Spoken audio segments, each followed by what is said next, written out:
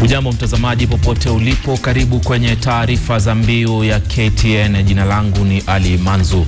Mvua kubwa ambayo ilinyesha jana usiku iliendelea kusababisha madhara makubwa katika maeneo mbalimbali nchini na hata misongamano mikubwa ya magari ambayo ilishuhudiwa hadi leo asubuhi.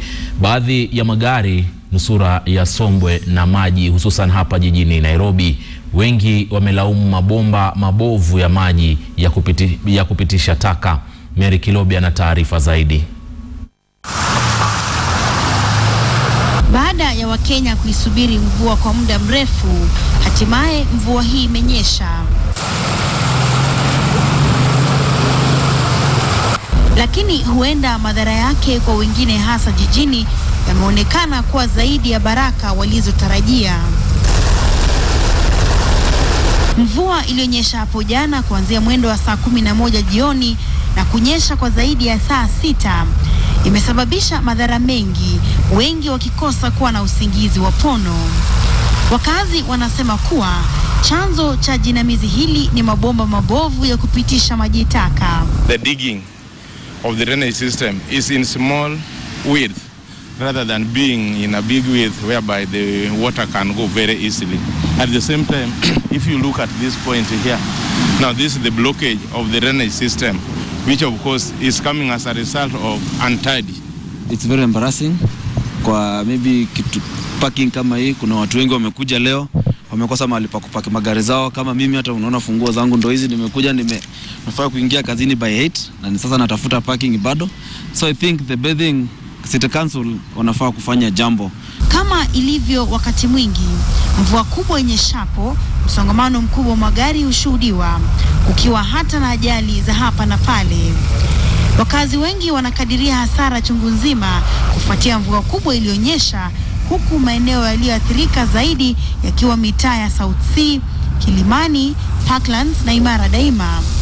Wakazi hao walioathirika wanaikosoa serikali ya kaunti ya Nairobi kwa kutotilia maanani urekebishaji wa mabomba ya kupitisha maji taka. We have a team here and you will be actually seeing it that if there is an emergency and they are going to give you the number, what we call the emergency number, and this is something again you are going to put to public. You'll see it tomorrow in papers. Should there be anything, either the road has been washed away and so on, they should be able to report and make sure that we send the closest team actually to those nearest areas. We have one which is normally bad one is through Narok Road. We have some also in Mombasa in some areas and some partly northeastern where the soil actually cannot be able to hold, so they are, as a result, they are washed away. Mary Kilobi, Mbiu ya KTN.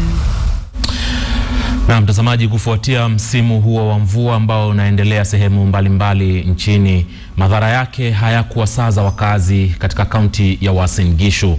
Watu 20 mtazamaji waliokuwa wamejikinga mvua katika madarasa 5 ya shule ya msingi ya Leseru, kaunti ya Uasin Gishu, waliponea kifo baada ya mvua kubwa kunyesha na upepo kung'oa paa la madarasa hayo. Yadaiwa tukio hilo kwenye shule ya msingi ya African Inland Leseru iliyoko katika sehemu ya Turbo linakadiriwa kusababisha hasara ya takriban shilingi nusu milioni kumradhi. Wengi wa waliokuwa wamejikinga mvua ni wanachama wa kanisa la AIC waliokuwa kwenye mkutano. Mwalimu mkuu wa shule hiyo James Lagat alielezea masikitiko yake akidai kuwa darasa moja lilikuwa limejengwa mwaka huu. Hizi darasa 5 irudi bila ilikuwa ni shilingi nusu milioni. Serikali ya kaunti itachangia kuhakikisha kwamba watoto hawa wamepata nafasi yao ya kusoma kwa wakati unaofaa. Kutoka kaunti ya Uasin Gishu turejee katika kaunti jirani ya Nakuru, ambako taarifa zinazotufikia hivi sasa mtazamaji zinaarifu kuwa watu 4 wamethibitishwa kufariki katika kaunti ya Nakuru kufuatia mkurupuko wa maradhi ya kipindupindu. Kutokana na hayo, usimamizi wa kaunti ya Nakuru umepiga marufuku mtazamaji uuzwaji wa vyakula katika miji yake. Mkuu katika idara ya afya kaunti hiyo, Daktari Kabii Mungai, alisema kifo kimoja kiliripotiwa mtaa wa Pondamali, huku waathiriwa 3 wakipoteza maisha yao walipokuwa wakipokea matibabu hospitali kuu ya Nakuru. Kwa sasa waathiriwa 9 wanaendelea kupokea matibabu katika hospitali hiyo, huku sampuli zao zikitumwa hapa jijini Nairobi kwa uchunguzi zaidi.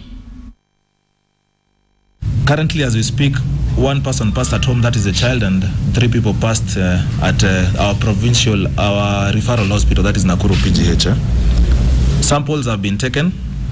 In PGH, we have a total of 9 suspected cases, which have been line listed. 6 are from Ronda, and 2 from Bondeni, and 1 case from Kiti. Currently in the ward, there are 3 cases in isolation.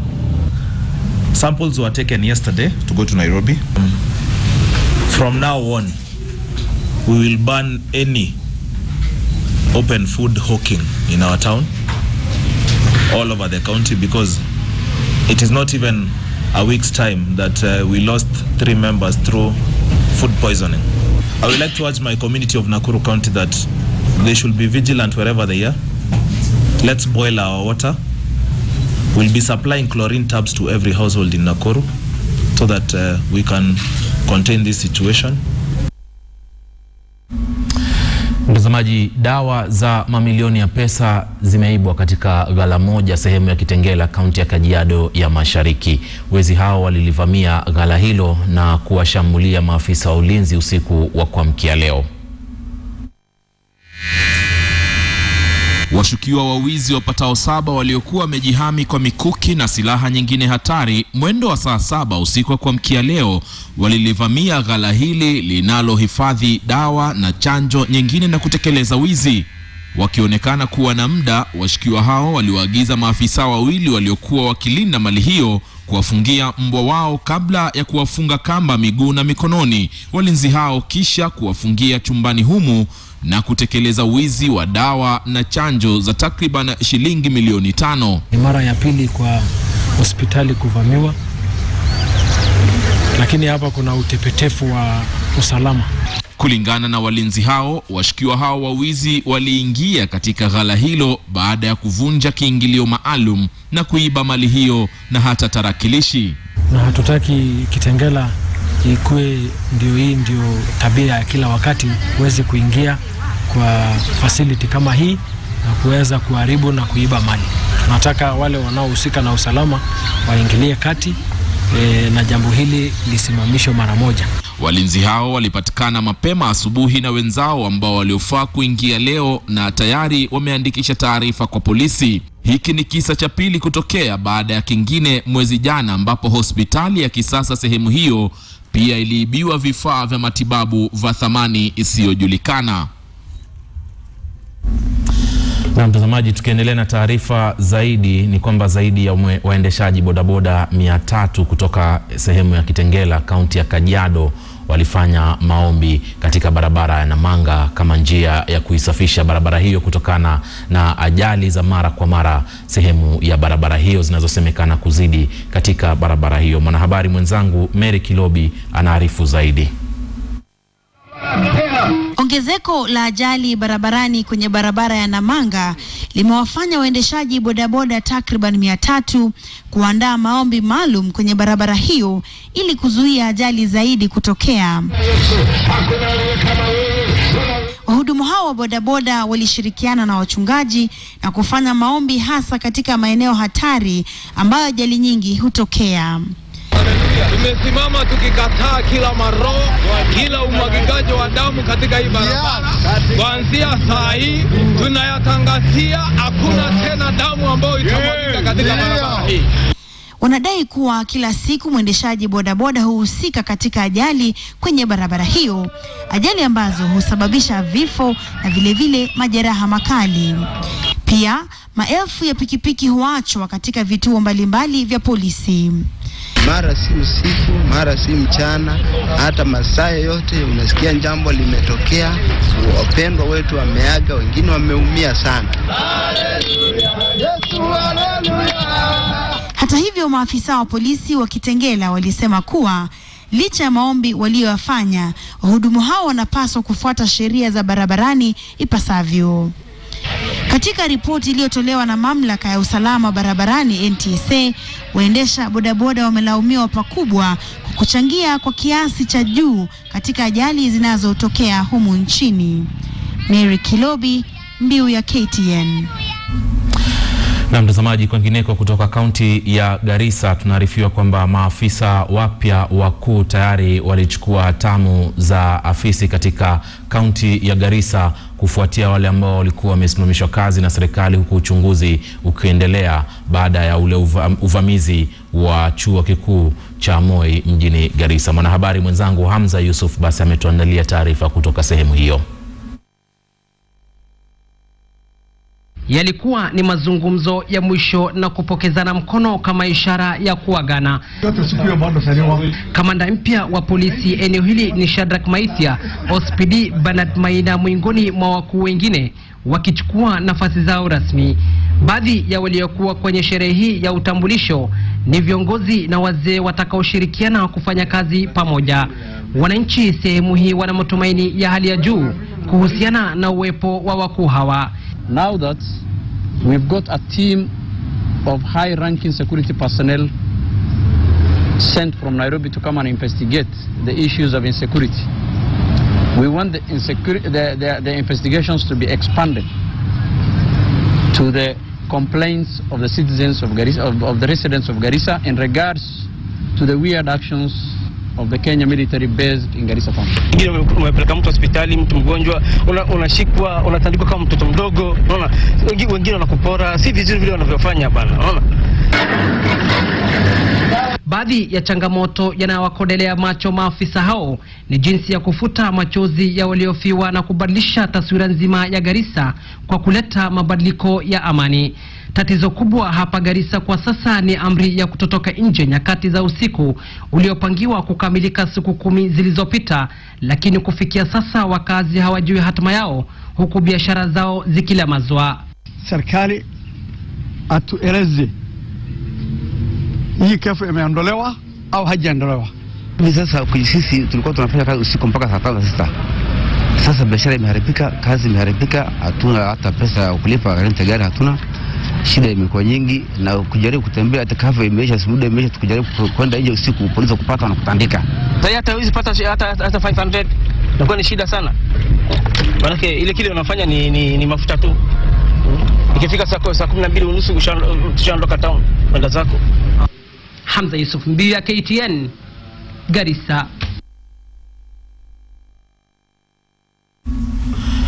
Na mtazamaji, basi naarifiwa na mwelekezi kwamba leo mwendo wa saa 1 na saa 3 usiku kutakuwa na marejeleo ya yale makala ya jichopevu ya futari ya sumu ambayo yalifanywa hapo jana, na vile vile yale ya Kiingereza ambayo yatakujia mwendo wa saa 3. Hebu tuone namna mambo yatakavyokuwa.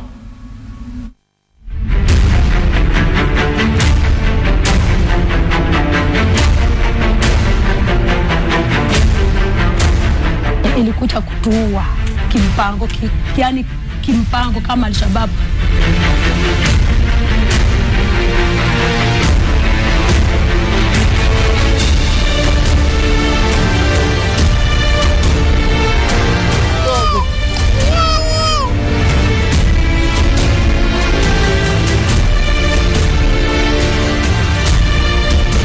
Kenya ni watu wenye pesa.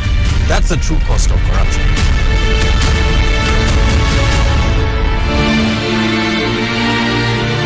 Na niko hapa Mumbai, India katika ziara yangu ya kuwasaka wamiliki wawili. Everyone who ever signed a document to approve this thing has blood on their hands.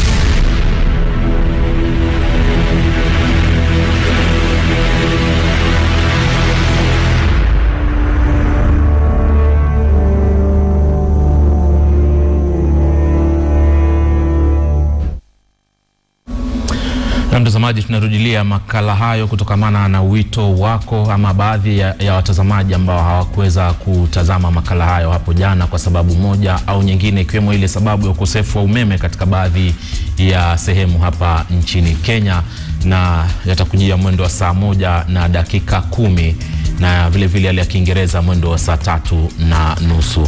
Hapa ndipo natamatisha taarifa za Mbiu ya KTN Jumatatu hii, yani wiki ya kwanza ya Jumatatu, na takuja zaidi na taarifa kwenye KTN leo mwendo wa saa 1 jioni hii. Mimi naitwa Alimanzu, asante sana kwa kutazama taarifa za Mbiu ya KTN. Kwaheri.